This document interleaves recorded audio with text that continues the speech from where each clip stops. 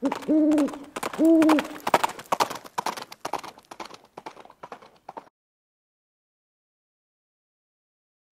hey guys, it's Viejo here, and this is the first week of July in 2024. An unhappy day kind of here in California. For one thing, an 11% excise tax on all firearms and ammunition went into effect today. 11%. Not only that, but our gas tax went up too today, so we're not real thrilled. Anyway, I got some fun stuff to do. Now that we're done with that 45 ACP project, I've got a few other ideas in mind, another series I have in mind. We're not going to start that yet. I've got a couple other projects I'm going to bring you along with. And the first one has to do with this redding powder measure. A lot of the folks that I know who are reloaders have redding powder measures. I know Highboy's got one. Fortune Cookie 45 LC's got a couple. I think Highboy's got several also. I never had one. I got a lot of other redding equipment. You know, we got redding T7 press, got a lot of redding dies, and I like a lot of their gear. But I never had a redding powder measure. And I have used mostly the RCBS Uniflows. This is not the very first one I had, but I've had this one for quite a while, and I actually have several that I've acquired here and there, you know, garage sales and whatnot. If I find them cheap enough, I grab them. You never know when you're going to need parts, right? Well, a deal came up on eBay not too long ago for this powder measure, another Uniflow, and 2 RCBS powder measure stands, you know, the big green gooseneck things, for really cheap. And I'm talking about cheap. Okay, it was a great price. I couldn't turn it down. I needed another Uniflow, like a hole in the head. I think I got 5 of those, 4 something. I need to start gifting some of those out. But anyway, there was this redding. It didn't come to me exactly like this. For one thing, it had no hopper. It had the large metering chamber, had a little bit of surface rust on the cylinder. It was dirty as all heck. So I cleaned it up and polished up the cylinder a little bit. And I looked at the original metering chamber, the one that came with it, and it was the rifle size, you know, the great big one. We'll get into that. I'm going to take this apart, show it to you here in a minute. And I tried it. There was no way. I tried weighing a couple, you know, small pistol caliber charges, 5 grains, 7.5 grains unique, and you know, et cetera. And it just wasn't going to work for those kinds of charges. Maybe I'll do nothing with it. Well, let's get down in here a little bit closer and take a look at the kind of the guts of this thing first. Here's what I got. When I got this, it did not have a hopper on it. It was very, very dirty. I got it cleaned up pretty well now. There was some very, very light surface rust on the rotor, but I went to the polishing wheel and just a couple of zaps on there and got that shined up, and it's in good condition now. It came with the large pistol chambering meter, and I tried that with some 5 and 10 grain charges, and it's just very unreliable for that. So I was able to find over on Midway, they had this. Okay, it says fits the number 3 measure, and I have tried this in here, and it does fit. It does seem to be the correct part. They only had a couple of them left, so I went ahead and grabbed one. It was my, you know, Midway gives you that birthday discount, and I had some free shipping going on, so didn't cost me a whole lot to do that. Here's what that metering chamber looks like. Let me screw this thing all the way in so you can see the size of that. Okay, that's about a 1/4 inch maybe in diameter. Okay, and turned all the way out.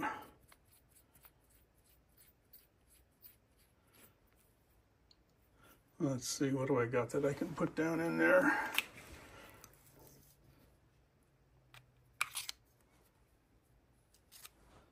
Okay, a little over 1 inch maybe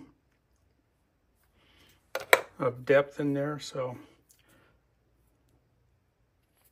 And this can be calibrated. I've done a video on calibrating my Uniflow, and eventually I'll do the same thing here. We'll figure out what these graduations are worth in cc's or fractions of a cc, and then knowing the VMD for each powder, we can come back and figure out what each grad means for a particular powder as far as weight goes.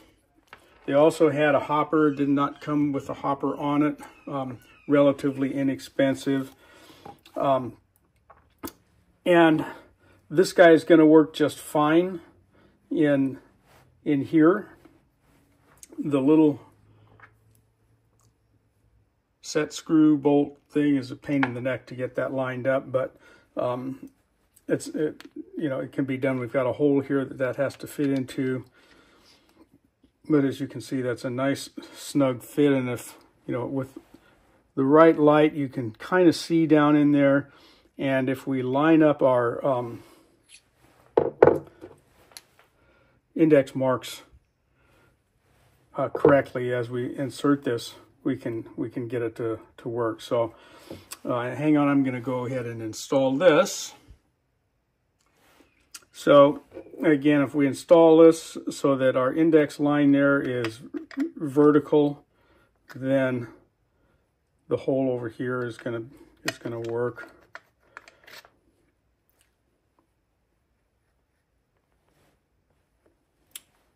And I'm just kind of looking in the light here for that, trying to find it. That's close, I think.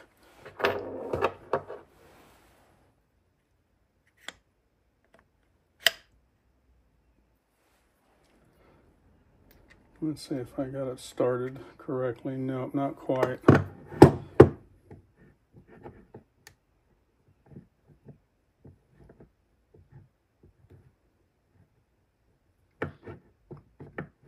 There it goes. Okay.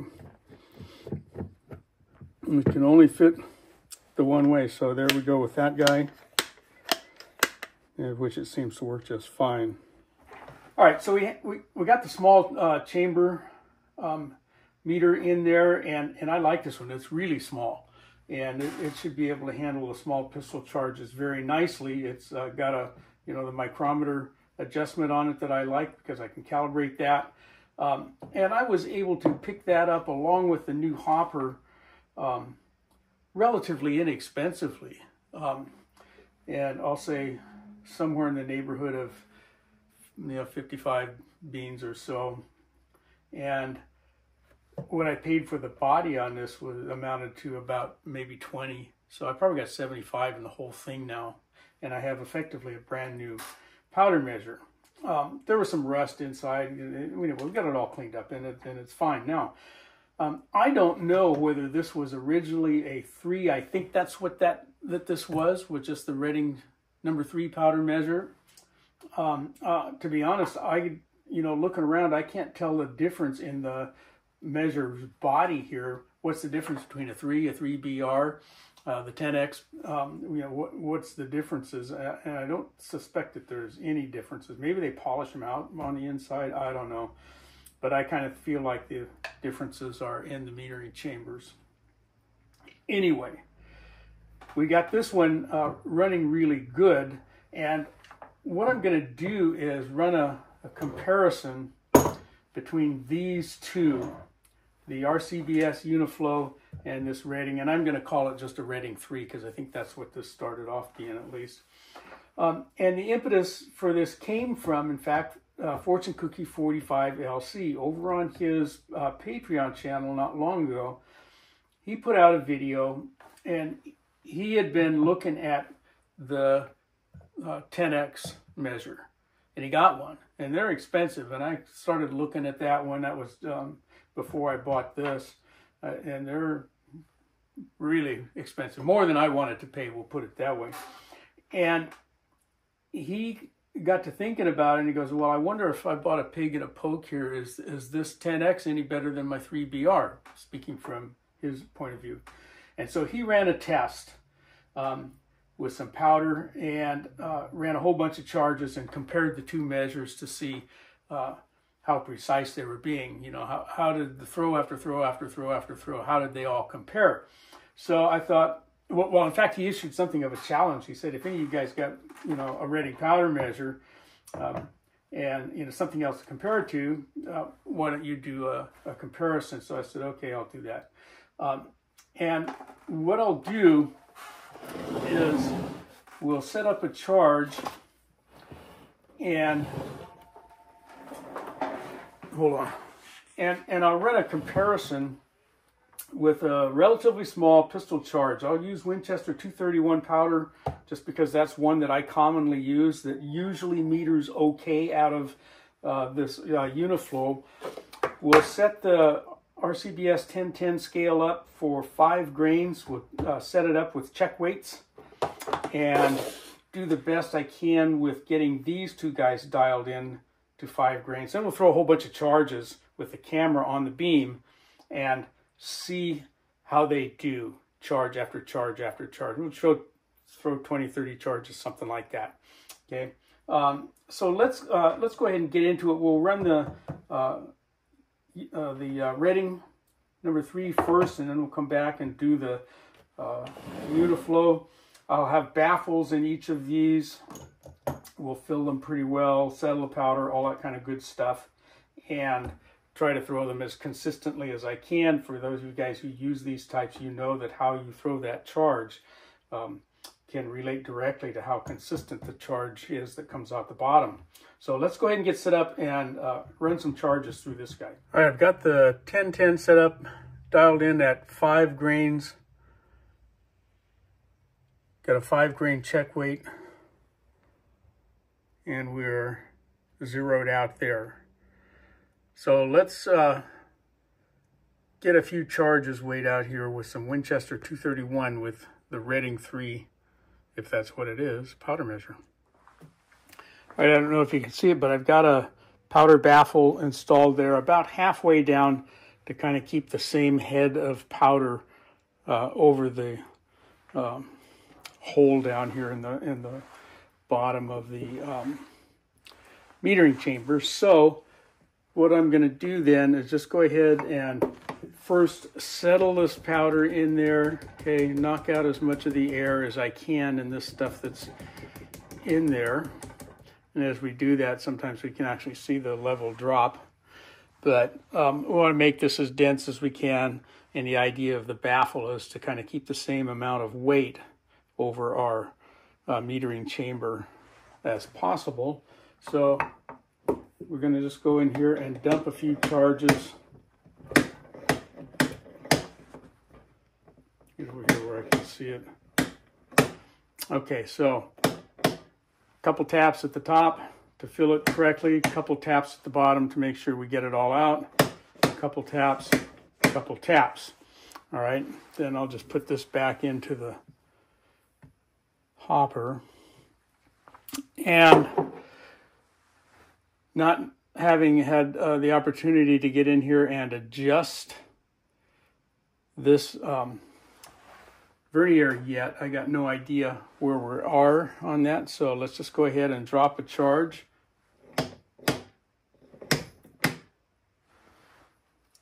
And see where we are. And that's not actually probably not going to be too far off.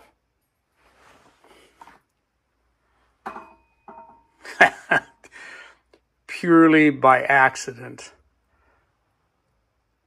Okay, we're almost exactly at 5. We're a little bit shy. So I'm going to go ahead and just make a slight adjustment and turn my meter back out. And let's see. Let's go up about to the first tick mark. That's at 1.5, whatever those values are on there. And I need to tighten that nut on there.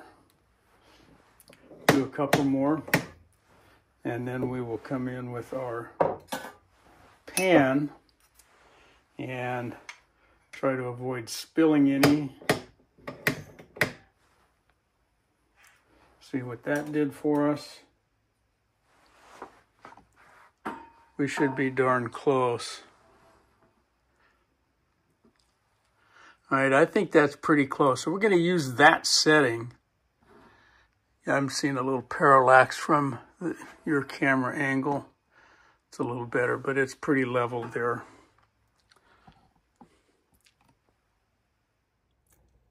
During the course of the weighing here, you're going to hear me misquote my own self here, talk about something like that amount being off by a half a grain. No, half of a tenth of a grain, right? I know how to read the scale. I just don't know how to read it and talk at the same time. But yeah, none of the charges that we threw in this test were off by as much as a tenth of a grain. All right, I'm going to throw a charge here. I'm set up right next to our 1010. Okay, so this was the very next charge after that last one you just saw. And let's see where this gets us.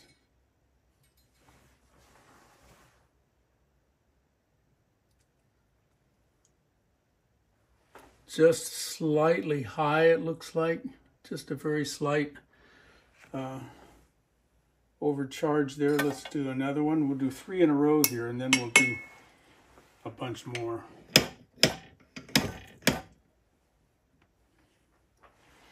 Okay, so here's the next charge.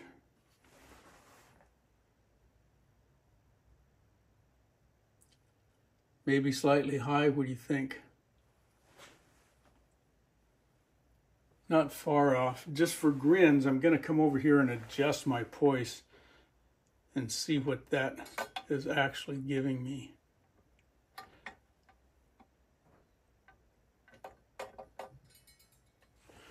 Okay, I adjusted the poise a half, and that was too much. So that, I'm going to set it back to my 0 setting. So that amount that it was off was less than a half a grain.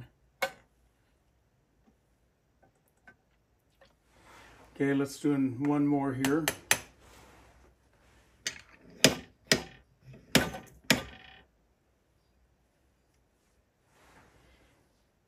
I'm trying to maintain the same amount of force on the handle.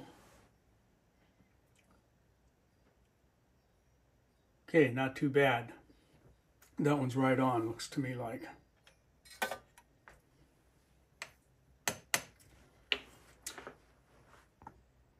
Okay, what I'm going to do now is come back over here to the powder measure itself, and I'm going to throw 10 charges, and then we'll come back to the scale on the 11th. I'm going to do that off camera, just so we don't get too long.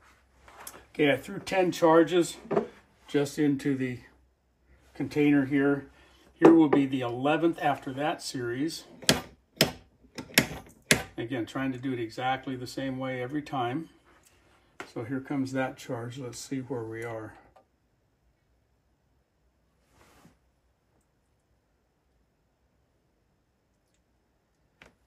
Again, maybe just the smallest hair over, but that might be 1/100th of a grain, 2/100ths of a grain, something like that. It's not much. Okay, let's do that same process again, and I'll show you what I was doing over here on the powder measure. It didn't take that long. Stand by.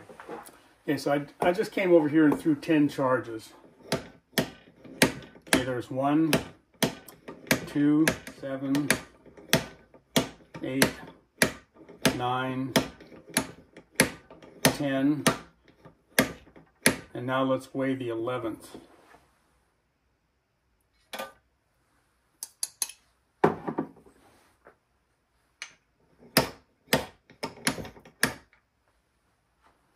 Okay, over onto the scale.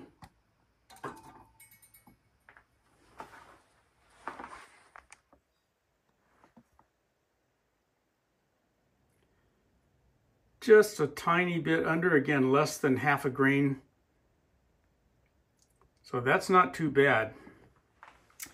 All right, let's dump this one and do 3 more individual charges just consecutively.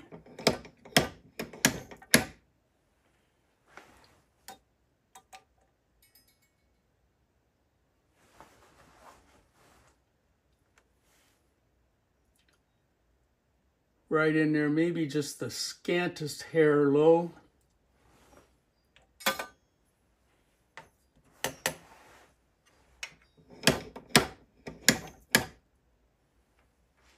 Number 2.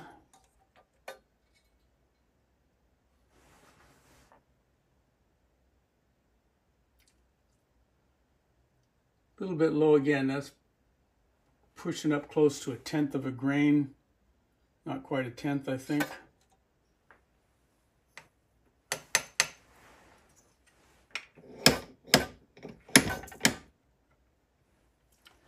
I got to discount that when I dropped some powder. It spilled out of the powder spilled out of the cup there.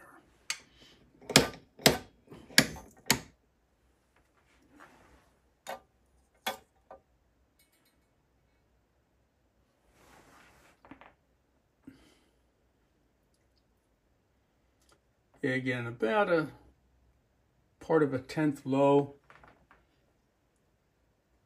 And I'm double checking my poise to make sure that I set that back correctly.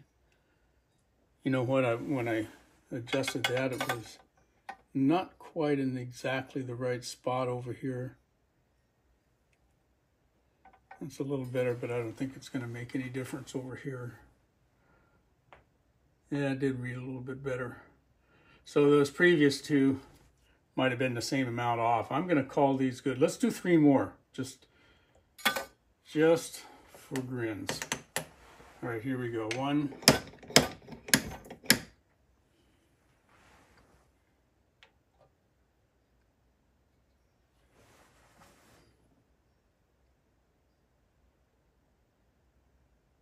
Yeah, it's wanting to read a little bit low.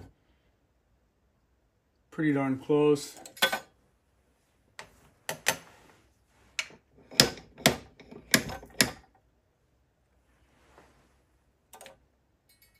Sometimes I do get a little stickiness in the bearing there. A little bit low, at least compared to the original setting.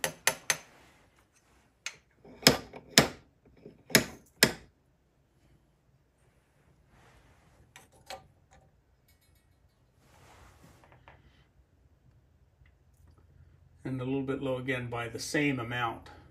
Okay, so at least it's being real consistent.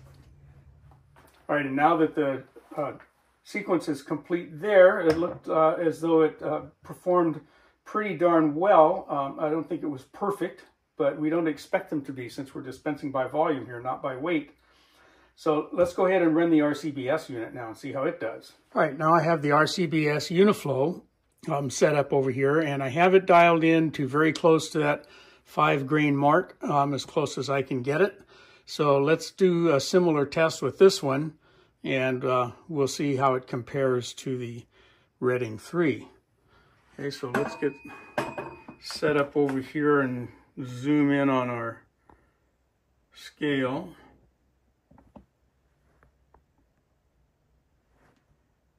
Okay, as you can see, we're maybe just a shade low, okay, but we'll leave the setting there and use that as our reference mark.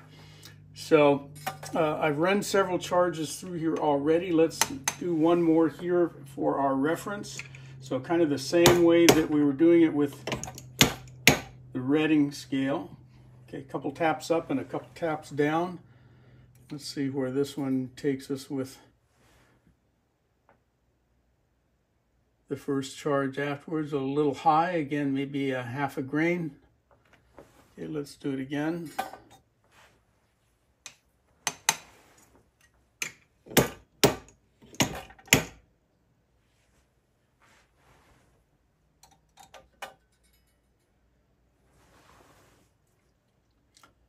That one's right in there on the original reference mark.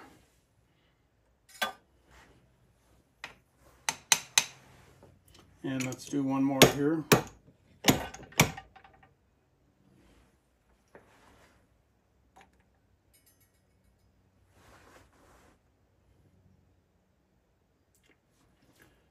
Yeah, that one's right in on the original reference mark. So let's come back over to the powder measure and run 10 and then measure the 11th.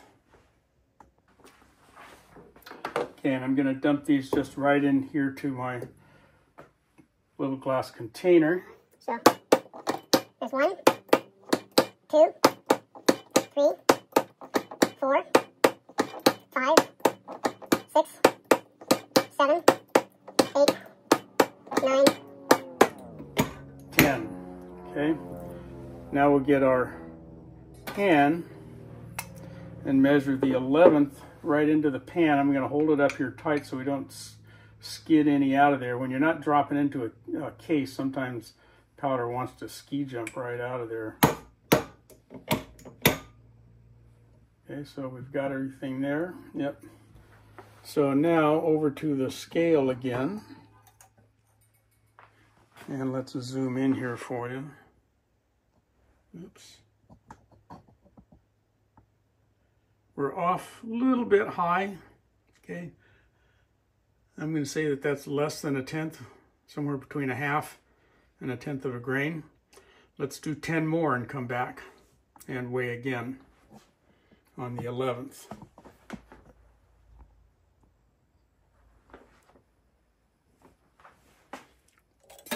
Get rid of that powder. And here we go.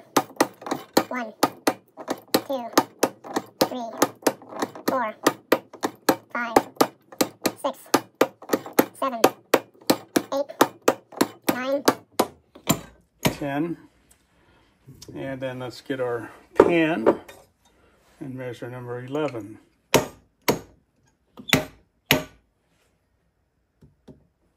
Make sure we've got it all out of there.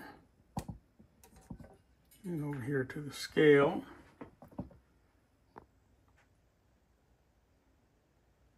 And we are right about where we were with the last one. I'm going to call that, oh, there we go, call that less than 1/10 off, maybe less than 1/2. So again, let's do 3 more in a row and weigh them consecutively.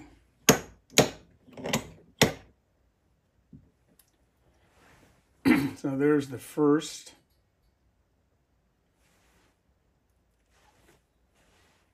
That one's quite a bit high, pretty close to 1/10 of a grain, I would say.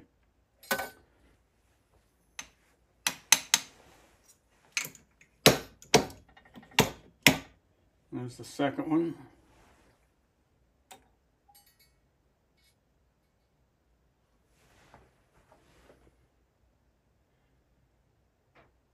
That one's right in there.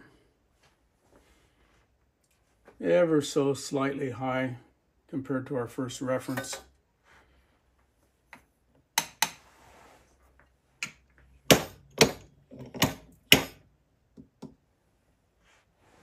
And here's the third one.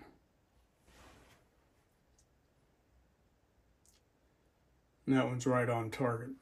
All right, guys, there you go. For my money, I didn't see a whole lot of difference between these two.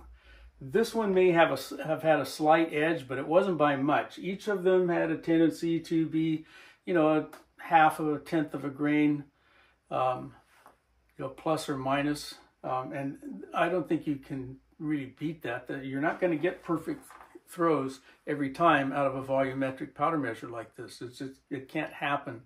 There's air spaces, there's variation in grain, you know, the granulation size, and all kinds of stuff can get in there, not to mention how you throw that charge each and every time that you really do it exactly the same way.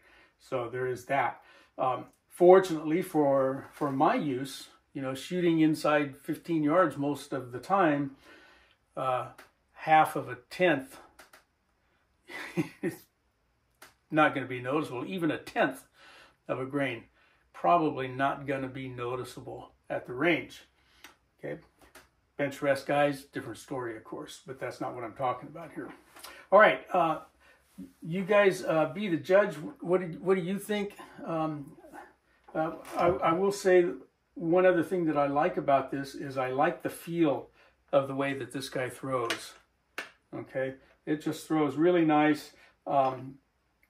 And it does have a good feel to it, okay, and the way that it wants to throw every time. So that's you know, something that we like. I like the fact that, you know, we have vernier, but of course I got vernier there as well. So I would say the jury is out. You know, the RCBS 1010 scale had volunteered to be the judge on this one. I think it was a fair test, but I'm going to call it a draw. Okay, hope you got something out of that from the Viejo bench. For now, that's all she wrote.